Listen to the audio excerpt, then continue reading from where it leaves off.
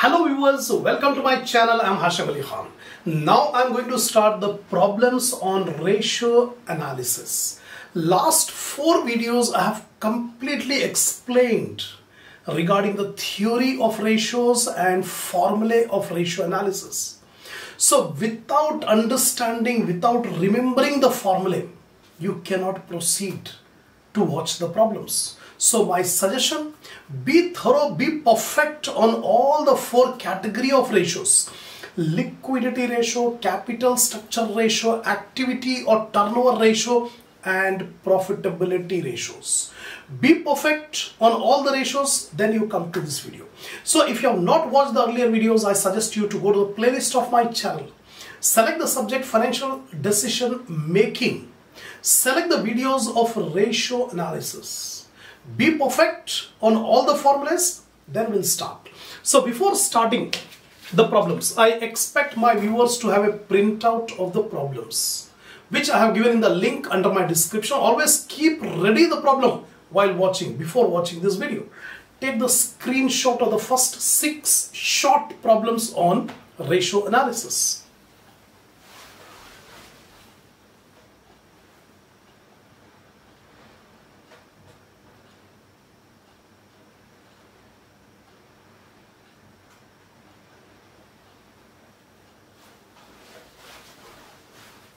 Now, I'm starting with the short problems. See the first short problem.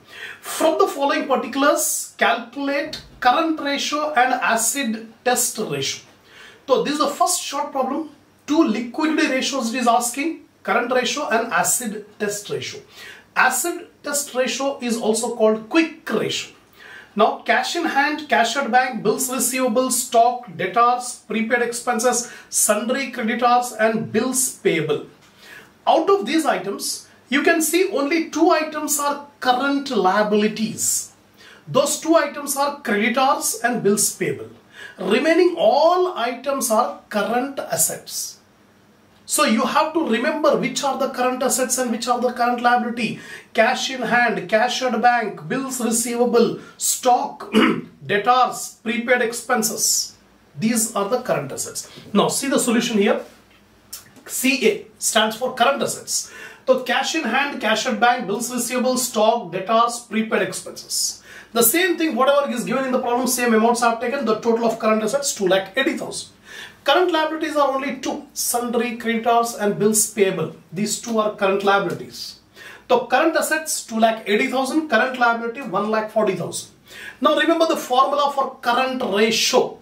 Current assets by current liabilities. So 2,80,000 divided by 1,40,000, you will get 2. 2 is to 1.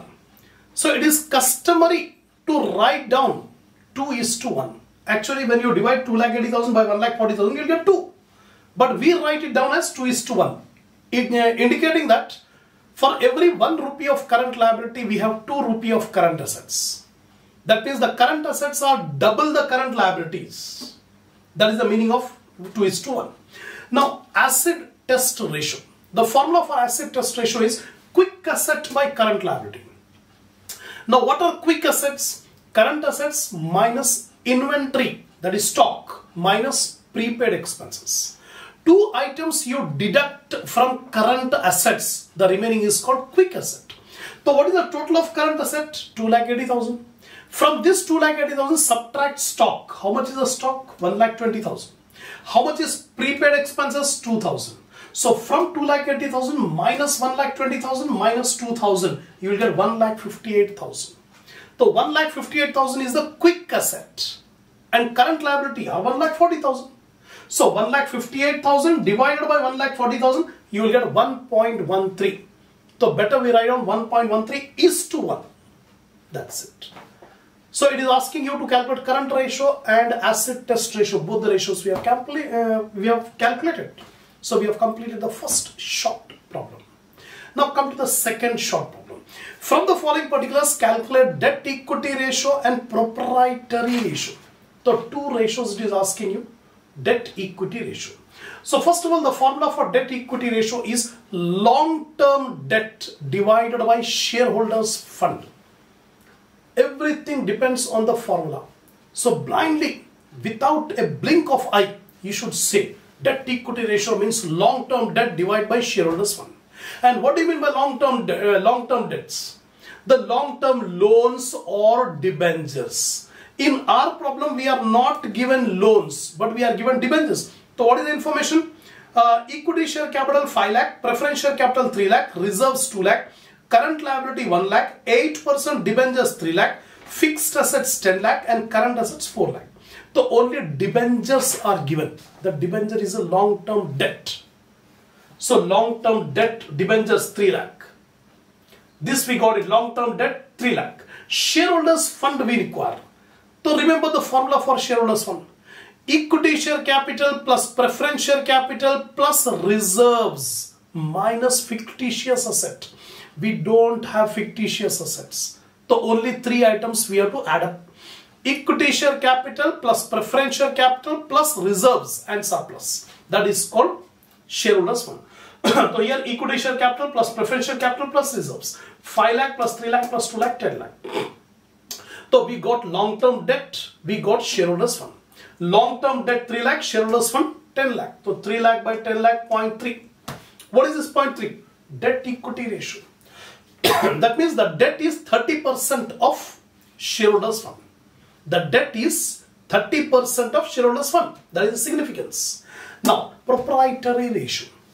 The proprietary ratio formula is net worth by total assets. Net worth by total assets. That is the formula. So net worth, the meaning of net worth is shareholders fund. And already we know shareholders fund, equity share capital plus preference share capital plus reserves. Already we have calculated here. Shareholders fund, equity share capital, preference share capital plus reserve 10 lakh. So already we are having the net worth 10 lakh. Total assets means fixed assets plus current assets. So it is given fixed asset 10 lakh, current assets 4 lakh. So 10 lakh plus 4 lakh, 14 lakh. Total assets 14 lakh. Now simply substitute in the formula. Proprietary ratio is equal to net worth by total assets. So 10 lakh by 14 lakh, it is 0.71. That's it. So second problem, it is asking you 2 ratios, that is debt equity ratio and proprietary ratio. We have completed. Now come to the third problem. If the net income of Simco Limited is 1,22,600 after tax 50%. That means whatever profit they got, out of that profit 50% tax is paid. And after tax the 50% is 1,22,600. That means how much is the profit before tax? This 1,22,600 is the net income. Net income means after paying the tax. So how much tax we have paid? 50% we have paid. So simple example, if we have earned 100 rupees, so out of 100 rupees, 50% we have to pay the tax. So 50 rupees will be in the form of tax. So remaining how much? 50 rupees. Because out of 100 rupees, 50 rupees we have paid the tax and 50 rupees is remaining. Similarly, here profit is 1,22,000 net income after paying the tax. How much tax? 50% we have paid the tax. That means we have paid 1,22,600 as tax. 1,22,600 is the tax we have already paid. After paying 1,22,600 tax, the remaining amount is 1,22,600. And its fixed interest charges on debentures amounted to 4,800. The interest paid on debt is 4,800. Calculate interest coverage ratio. Again, remember the formula. Interest coverage ratio. Interest coverage ratio is equal to PBIT, profit before interest and tax, divided by fixed interest charges. Fixed interest charges are given 4,800. But PBIT, profit before interest and tax, is not given. That we have to find out. So already all these formulas I have already explained in the theory videos. So if you have watched those videos, you are in a position to remember. PBIT is equal to PAT plus tax plus interest. PBIT is equal to PAT plus tax plus interest. So interest coverage ratio, PBIT divided by fixed interest charges. PBIT is equal to PAT plus tax plus interest. Since PAT, profit after tax, is 122,600 and tax rate is 50%. So tax paid is also 120 to 600. 50% we have paid the tax, remaining 50% is PAT. Remaining 50% is PAT. So tax paid is 120 to 600. So PBIT is equal to 122. PAT is given in the problem. Net income is PAT. So PAT is 1,20,000 to 600. Tax paid is 120 to 600 and interest charges 4,800. So finally PBIT, profit before interest and taxes, 2,50,000. Finally we have to calculate interest coverage ratio. So interest coverage ratio is equal to PBIT 2,50,000 divided by fixed interest charges 4,800. So interest coverage ratio comes to 52.08 times. Whenever we calculate turnover ratios, we write down in times. In times, that's it. Now, fourth problem. See the fourth one. From the following particulars, calculate the coverage ratios. Now see here. Net profit after interest and taxes. That means after paying the interest and taxes, PAT is 3 lakh. Income tax paid is 2,52,000, interest 46,000 and preference dividend is 32,000. From this interest, it is asking you to calculate coverage ratio. So two coverage ratios are there. Interest coverage ratio and dividend coverage ratio. Already these things I have explained in the theory video. So what is the formula for interest coverage ratio? PBIT divided by fixed interest charges. Just now we have applied. PBIT, not given in the problem. We have to find out. PBIT is equal to PAT plus tax plus interest. PAT is given in the problem 3 lakh. Income tax is given 2,52,000 and interest is given 46,000. Substitute 3 lakh plus 252 plus 46. 5,98,000 is the PBIT. And fixed interest charges are 46,000. So denominator will take 46. 598 divided by 46 will get 13 times. Interest coverage ratio 13 times. Finished. Now dividend coverage ratio. The formula for dividend coverage ratio is PAT divided by fixed preference dividend. PAT is already given in the problem is 3 lakh and fixed preference dividend is 32,000. So 3 lakh by 32,000. You will get 9.375 times. This is called dividend coverage ratio. So two coverage ratio we have calculated. Interest coverage and dividend coverage. Next comes fifth problem. Messrs. Rakesh and Company supplies you the following information for the year ending 31st December 1989. Credit sales 1,50,000, cash sales 2,50,000. Then return inward means sales return. Return inward means sales return 25,000. Opening stock 25,000, closing stock 35,000. Find the inventory turnover ratio when gross profit is 20%. Now a little bit twisting problem. Now see carefully what it is asking you. Inventory turnover ratio. The formula for inventory turnover ratio is cost of revenue from operations divided by average stock. All these formulas I have explained in the theory video. Again I repeat. Inventory turnover ratio is equal to cost of revenue from operations divided by average stock.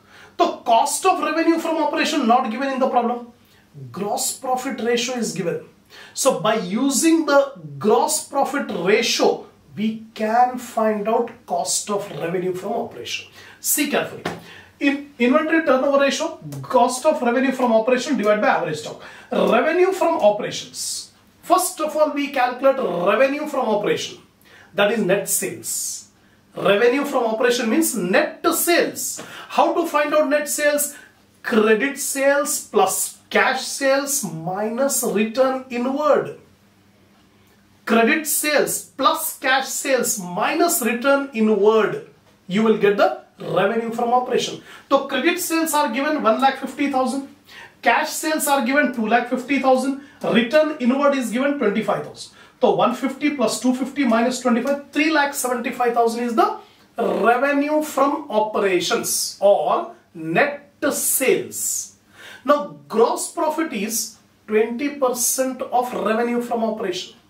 So gross profit 20% of 3,75,000.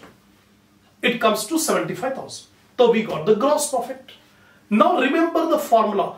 Cost of revenue from operation is equal to revenue from operation minus GP, minus gross profit. Always while watching this video, keep a notebook beside you, calculator and pen. Whenever I say something important which first time you are listening, watching, immediately write it down. Then only you can be able to remember for a long period of time. So cost of revenue from operation is equal to revenue from operation minus gross profit. So revenue from operation is 3,75,000. Gross profit is 75,000.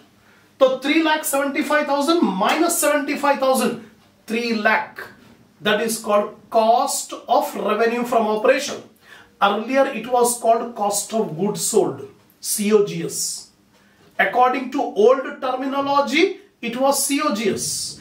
According to new concept, it is called cost of revenue from operations. Only name change, nothing else. Earlier we used to say COGS is equal to sales minus GP. Sales minus GP. But now we said cost of revenue from operation is equal to revenue from operation minus GP. That's it. So we got cost of revenue from operation 3 lakh. Now average stock. Opening stock plus closing stock divided by 2. So opening stock 25,000, closing stock 35,000 divided by 2, 30,000. Average stock. So both we got cost of revenue from operations and also we got average stock. Simply substitute in this formula. Inventory turnover ratio is equal to cost of revenue from operation divided by average stock. So 3 lakh divided by 30,000, you will get 10 times.